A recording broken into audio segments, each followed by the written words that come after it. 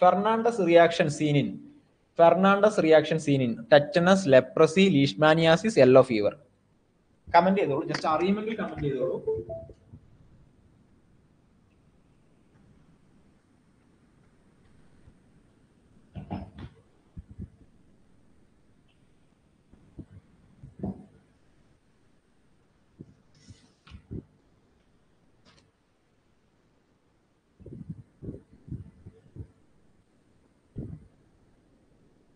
അറിയുമെങ്കിൽ മാത്രം കമന്റ് ചെയ്തോളൂ, ഇല്ലെങ്കിൽ കുഴപ്പമില്ല, തെറ്റിയാലും കുഴപ്പമില്ല.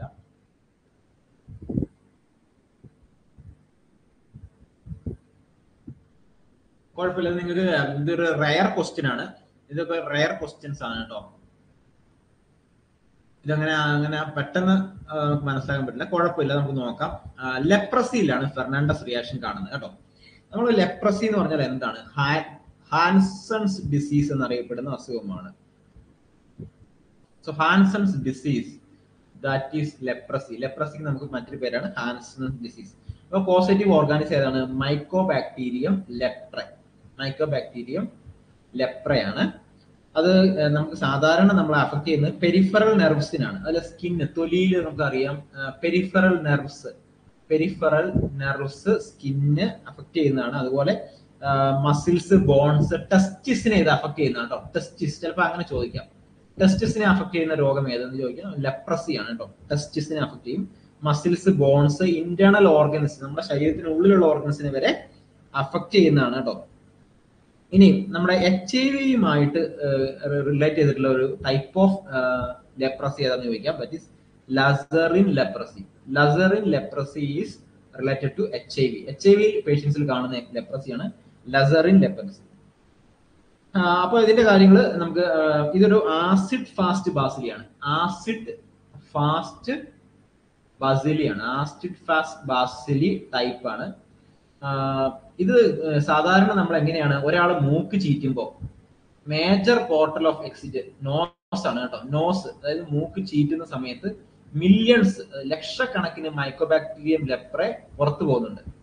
മൂക്ക് തുമ്മുന്നതിലൂടെ ലക്ഷക്കണക്കിന് ഈ ലെപ്രെ പുറത്തു പോകുന്നുണ്ട്. പക്ഷെ അതിന്റെ ഇൻക്യുബേഷൻ പീരീഡ് 3 to 5 years ആണ്.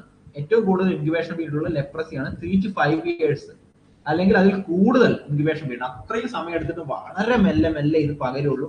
ഒന്ന് തൊട്ടൊന്ന് വിചാരിച്ച് ഒന്ന് പെട്ടെന്ന് പകരത്തൊന്നുമില്ല. അതിന്റെ മൂക്കിലൂടെയാണ് പകരുന്നത്, നമ്മൾ ആ തുമ്മുന്നതിലൂടെയാണ് ഇത് പകരുന്നത് കേട്ടോ. അത് ലാപ്രോമിൻ ടെസ്റ്റ് എന്ന് പറഞ്ഞാൽ ലെപ്രോമിൻ ടെസ്റ്റ് ആണ് ഇത് ചെയ്യുന്നത്. ഡയഗ്നോസ് ചെയ്യുന്ന ലെപ്രോമിൻ ടെസ്റ്റ് ആണ്. Diagnosis, that is lepromin test. 0.1 ml lepromin in to the inner aspect of the ഫോറാമിൽ 0.1 ml നമ്മൾ ഇഞ്ചക്ട് ചെയ്യുന്നു. അപ്പം റിയാക്ഷൻ നമ്മൾ നോക്കുന്നു. അപ്പം 3 ദിവസത്തിലെ റിയാക്ഷൻ നോക്കും, അല്ലെങ്കിൽ 48 മണിക്കൂറിൽ നമ്മൾ റിയാക്ഷൻ നോക്കും ആദ്യം. സോ ദാറ്റ് ഈസ് ആ റിയാക്ഷൻ റെഡ്നെസ് വരുവാണെങ്കിൽ ദാറ്റ് ഈസ് ഫെർണാണ്ടസ് റിയാക്ഷൻ. അപ്പൊ റെഡ്നെസ്, ചുമന്ന കളർ മാത്രമേ 3 ദിവസത്തിൽ വരുള്ളൂ. That is Fernandez reaction. Fernandez reaction ആണിത്. 48 മണിക്കൂർ കഴിയുമ്പോൾ ഒരു റെഡ്നെസ് വരുന്നുണ്ടെങ്കിൽ അത് ഫെർണാണ്ടസ് റിയാക്ഷൻ ആണ്. അത് ഇയർലി റിയാക്ഷൻ ആണ്. അത് ലേറ്റ് റിയാക്ഷന്റെ പേരാണ്. ലേറ്റ് ആയിട്ട് വരുന്ന ഏതാണ്? മിറ്റ്സുഡ reaction.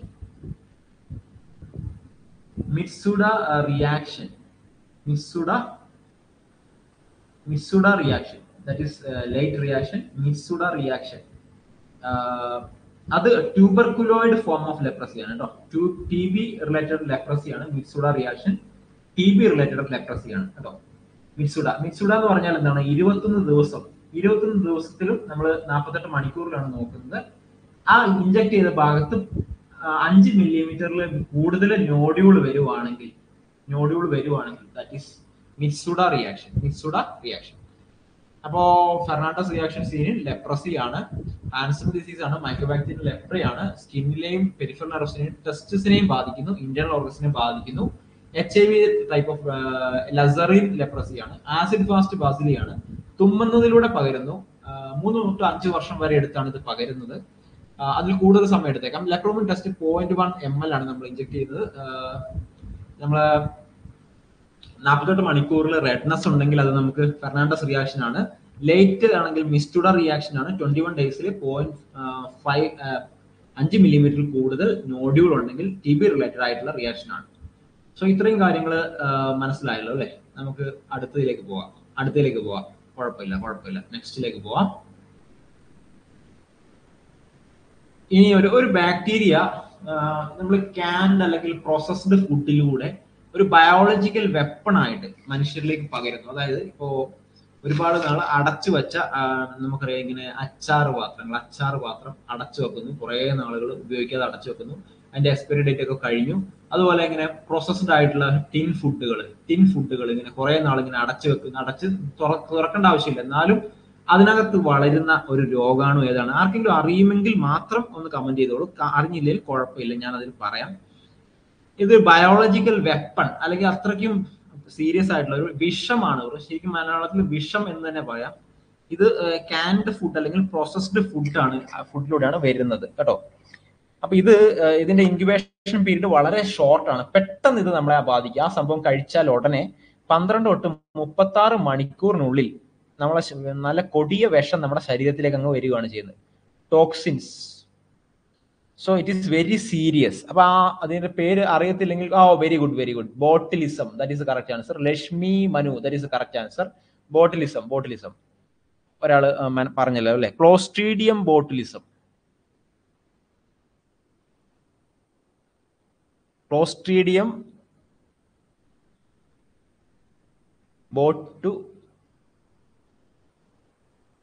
Botulinum, Clostridium botulinum, that is A gram positive ആണ് കേട്ടോ. ഗ്രാം പോസിറ്റീവ് ആണ് ക്ലോസ്ട്രീഡിയം ബോട്ടുലിനം, ഗ്രാം പോസിറ്റീവ് ആണ്. അപ്പൊ ഇത് വളരെ സീരിയസ് ആയിട്ടുള്ള ഒരു ഇൻഫെക്ഷൻ ആണ്, ഒരു പ്രശ്നങ്ങളാണ് നമുക്ക് വരുന്നത് കേട്ടോ.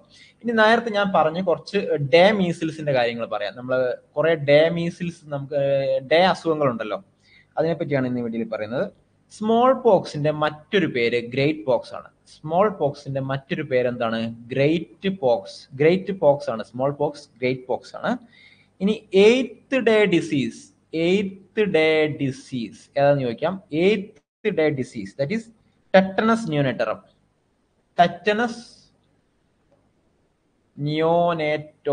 That is eighth day disease, tetanus നിയോനേറ്ററം. Third day disease, that is measles, German measles, that is third day disease. Seventh day ആണ് വെറും measles. Seventh day disease, that is measles. വ്യത്യാസമുണ്ട്. ജർമ്മൻ മീസിൽസും വ്യത്യാസമുണ്ട്. സെവൻത് ഡേ മീസിൽസ് ആണ്. ഇനി fourth day disease ഉണ്ട്. Fourth day, that is Duke's disease, that is fourth day. അത് Staphylococcus aureus എന്ന ഒരു ബാക്ടീരിയ ആണ് ഇതിന് കാരണമായിട്ടുള്ളത്. Staphylococcus aureus ആണ്. ഡ്യൂക്സ് ഡിസീസ് ആണ് കേട്ടോ. ഡ്യൂക്സ് ഡിസീസ് ആണ് fourth day disease. Fifth day disease, that is erythema infectiosum. erythema infectiosum,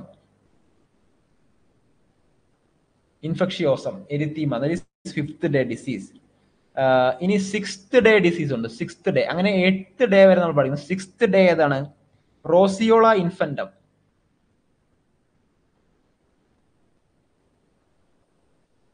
റോസിയോള ഇൻഫന്റം. അപ്പൊ ഇതിനകത്ത് ഡ്യൂക്സ് ഡിസീസ് സ്റ്റഫിലോകോക്കസ് ഓറിയസ് ആണ്. റാഷസ് ആണ്, ശരീരത്തിൽ മൊത്തം റാഷസ് വരുന്ന ഒരു അസുഖമാണ്.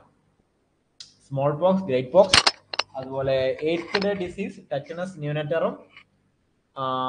8th disease tetanus നിയോനേറ്ററം. 3rd day disease German measles. 7th day measles. 4th day duke's disease, rashes ആണ്. സ്റ്റഫിലോകോക്കസ് ഓറിയസ് ആണ് causative organism. 5th day എരിത്തീമ ഇൻഫെക്ഷ്യോസം. 6th day റോസിയോള ഇൻഫന്റം.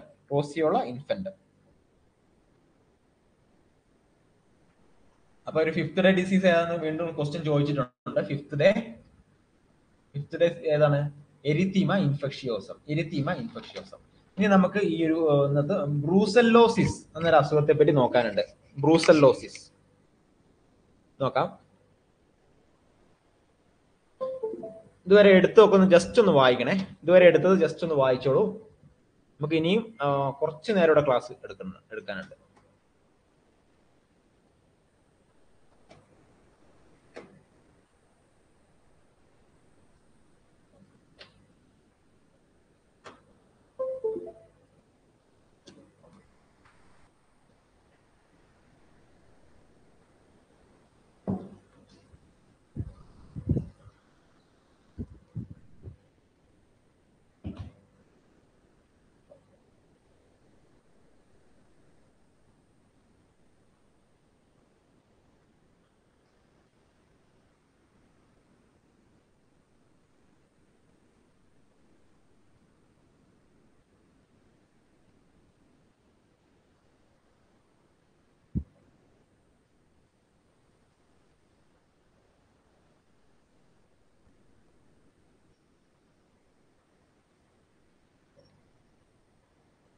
Okay, നമുക്കിനി അടുത്തതിലേക്ക് നോക്കാനുള്ളത് നമ്മുടെ ബ്രൂസെല്ലോസിസ്.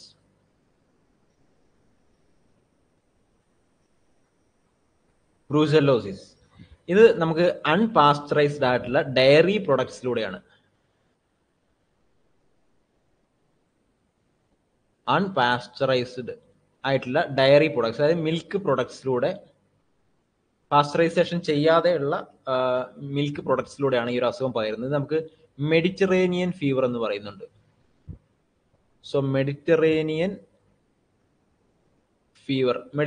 ഫീവർ എന്താന്ന് ചോദിക്കും. അത് ചിലപ്പോൾ ബ്രൂസെല്ലോസിസ് ആണ്. ഒരു സൂണോട്ടിക് ആണ്, മൃഗങ്ങളിൽ നിന്നും പകരുന്നതാണ്. സൂണോട്ടിക് ഡിസീസ് ആണ്, സൂണോട്ടിക് ആണ്. അത് ഷീപ്പ്, ചെമ്മരിയാടിൽ നിന്നും പകരുന്ന ഒരു അസുഖമാണ്. നല്ല ഫീവർ ഉണ്ടാവും. സ്വിംഗിങ് പൈറക്സിയ സീൻ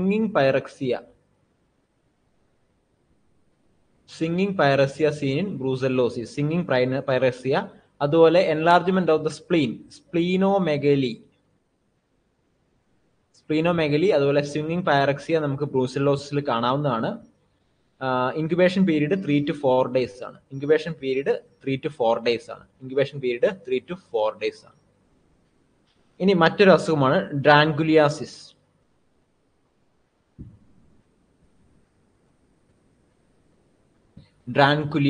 അല്ലെങ്കിൽ ഗിനിയ വേം ഇൻഫെക്ഷൻ എന്ന് പറയാം. അത് നിങ്ങൾക്ക് കേട്ടിട്ടുണ്ടാവും.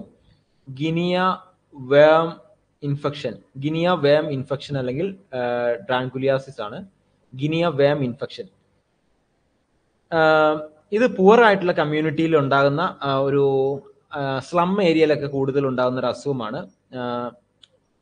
ഓക്കെ, ഒരു പുവർ കമ്മ്യൂണിറ്റിയിലുള്ള വാട്ടർ ബോൺ ഡിസീസ് ആണ്. വെള്ളത്തിൽ നിന്ന് പകരുന്ന ഒരു അസുഖമാണ്, വാട്ടർ ബോൺ ഡിസീസ് ആണ്. ഈ ഒരു അസുഖം സ്പ്രെഡ് ചെയ്യുന്നത് എവിടെയെന്ന് ചോദിക്കാം, വാട്ടറിലൂടെയാണ്. അതുപോലെ പെയിൻഫുൾ ബ്ലിസ്റ്റേഴ്സ്, ശരീരത്തിൽ മുഴുവൻ ഒരു കൊമളകൾ പോലെ പെയിൻഫുൾ ആയിട്ടുള്ള കൊമളകൾ ഉണ്ടാവും. ബ്ലിസ്റ്റേഴ്സ് എന്ന് പറയാം. അല്ലെങ്കിൽ ബേണിംഗ് ആയിട്ടുള്ള ഒരു സെൻസേഷൻ ആണ് ശരീരത്തിൽ മുഴുവൻ തോന്നുന്നത്. ഇപ്പൊ നാഷണൽ ഗിനിയ വേം eradication programme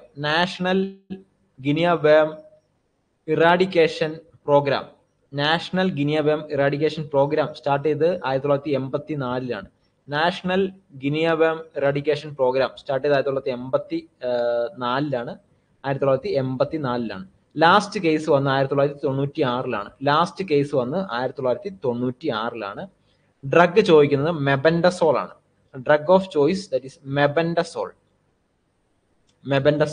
is the drug of choice. Guinea വേം ഇൻഫെക്ഷൻ വാട്ടറിലൂടെയാണ് പകരുന്നത്. നാഷണൽ ഗിനിയ വേം ഇറാഡിക്കേഷൻ പ്രോഗ്രാം 1984-ലാണ്. പെയിൻഫുൾ ബ്ലസ്റ്റേഴ്സ്, ബേണിംഗ് ഉണ്ടാവും. 96-ലാണ് ലാസ്റ്റ് കേസ് വന്ന്. ഡ്രഗ് ഓഫ് ചോയ്സ് മെബൻഡസോൾ ആണ്. Mebendazole is the drug of choice. മനസ്സിലാവുന്നുണ്ടല്ലോ അല്ലെ? ഇനി നമുക്ക് മറ്റൊരു അസുഖമാണ് ലെപ്റ്റോസ്പൈറോസിസ്. നമ്മൾ എലിപ്പനി എന്നൊക്കെ പറയില്ലേ? കഴിഞ്ഞ പ്രളയത്തിന്റെ സമയത്തൊക്കെ നമുക്ക് ഒരുപാട് ഉണ്ടായിട്ടുള്ള ഒരു പ്രശ്നമാണ്. നമുക്ക് സാധാരണ ഈ പ്രളയമോ അല്ലെങ്കിൽ ഈ മഴക്കാലമൊക്കെ ഉള്ളപ്പോൾ നമുക്ക് ഈ ഒരു പ്രശ്നം, എലിപ്പനി, കൂടുതലായിട്ട് കാണാറുണ്ട്. അപ്പോൾ ഇതിനെ നമുക്ക് വെയിൽസ് ഡിസീസ് എന്ന് വിളിക്കാം. Wales disease, WEILS, Wales disease. ഇത് ഫാർമേഴ്സിന് സാധാരണ ഉണ്ടാകുന്ന ഒരു പ്രശ്നമാണ്. ഫാർമേഴ്സിന്, അതായത് വെള്ളം കെട്ടിക്കിടക്കുന്ന